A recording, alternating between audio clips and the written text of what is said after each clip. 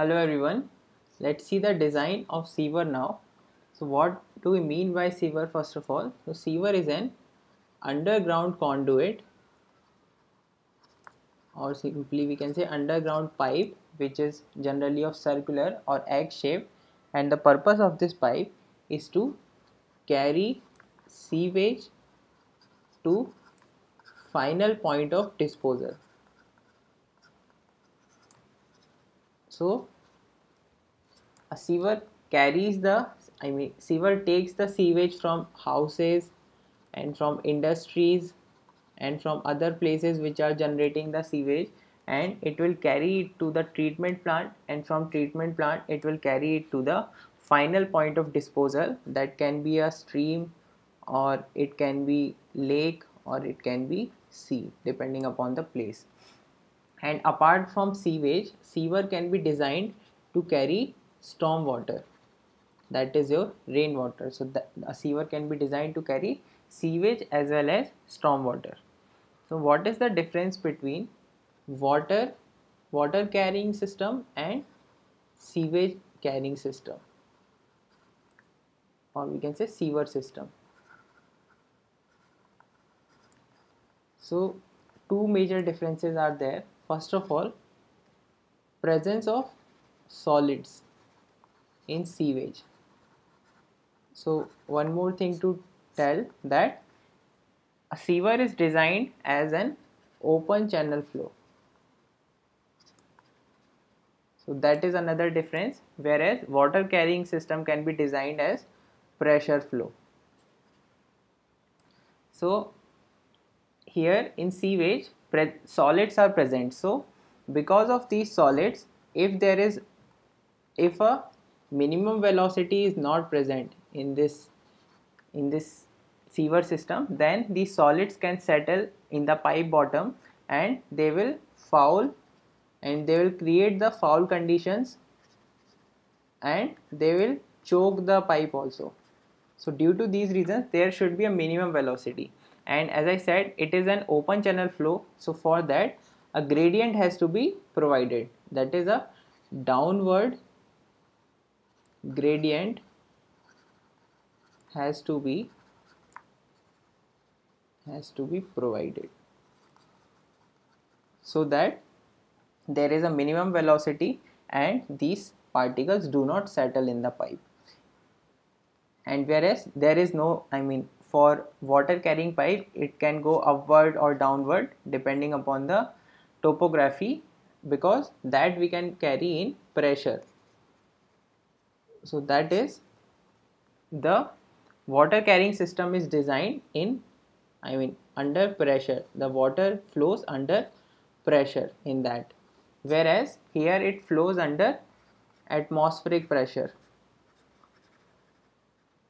or it is under atmospheric pressure, but the flow happens due to gravity, as we have seen in open channel flow. So all the things, all the same things are applicable here.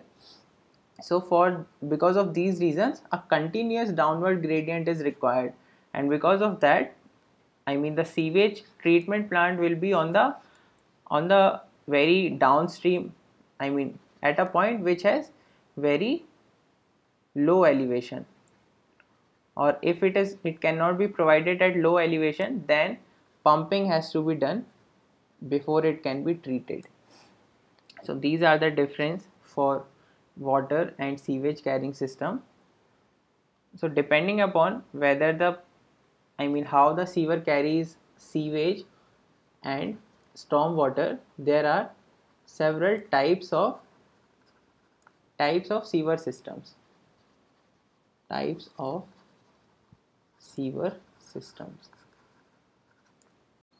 First is separate system, then there can be combined system, and the last is partially combined system. So all the systems have their advantages and disadvantages, and depending upon the place and other conditions, it will be decided that which system to go for. So in separate system, two separate pipes are provided. one to carry the sewage and the other one to carry the storm water. In case of combined system, only one pipe is provided and it will carry both sewage as well as storm water. In case of partially combined system, here also one pipe is provided, so it will carry the sewage and it will carry the, it will carry a limited quantity of storm water. And when this limited quantity exceeds of storm water, then rest of the storm water will flow in open drains. So in case of separate system, the dia that is required for this pipe, it will be less, and this storm water can directly be disposed of to the final point of disposal, that can be a stream or lake or sea, whatever it is. So the treatment will be required for only the sewage that is flowing in this pipe. So the size of treatment plant is less. In case of combined system, it is suitable for bigger cities and it is suitable for the places where rainfall happens or rainfall is there throughout the year.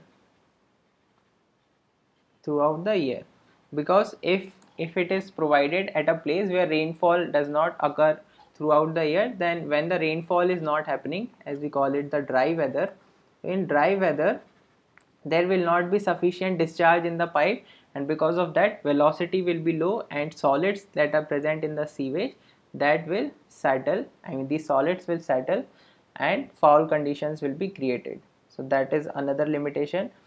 And one more thing can be the dia required in this combined system will be more. So because of that, more excavation will be required, and if the place is congested, then it will not be suitable. So all these things have to be considered. In case of partially combined system, the dia of the pipe will be more than the separate system, but it will be less than combined system. So these are some of the benefits and disadvantages of these systems. So after that we can see the types of Seavers. First is lateral seaver. So it will be of the smallest size. It carries the sewage from households.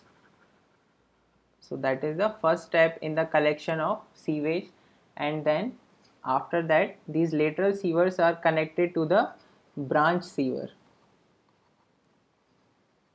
So let me draw. If these are houses, then this will be initially, this first one will be your lateral sewer, this is lateral, and then these will be connected to another pipe and that will be your branch sewer, and then from other places also these laterals and branch will be connecting, and these will be connected to a main sewer. This will be the main sewer. So that's how it works. So branch sewer is also known as sub-main sewer. So there is not much to tell apart from that. The dia of branch sewer will be bigger than the lateral sewer. This is lateral, and after that these branch sewers are connected to main sewer, which is also known as trunk sewer.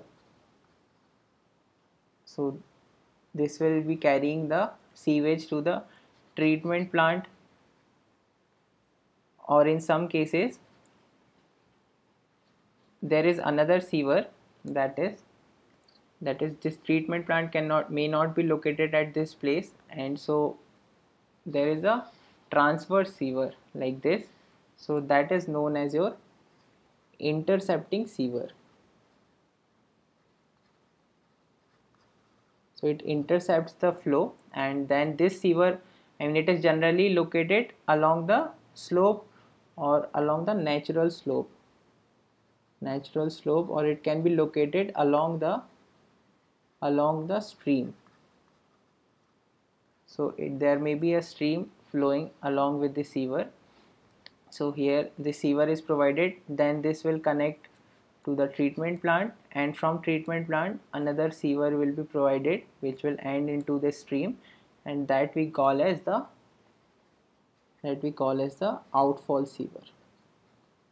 So outfall sewer is the sewer which is the last part of this system, last part of sewer system, and it carries the sewer to the final point of disposal. So these are the types of sewer. Then we can see some design data which is used. I'm just telling the important points here, not going into much of the details. Design, and before that one more thing, that is, as I said, it is designed as open channel. So the formula what are used for open channel flow, those can be used here. So Chassis formula, that is V is equal to C under root RS, this can be used for the design of sewer. And apart from that, Manning's formula that is generally used, that is V is equal to 1 by n r to the power 2 by 3 s to the power 1 by 2. So s is the slope of the pipe, and I mean s is the channel slope, and r is the hydraulic mean depth, that is r is equal to a by p. So all these things we have seen. So let's see the design data, some of the points.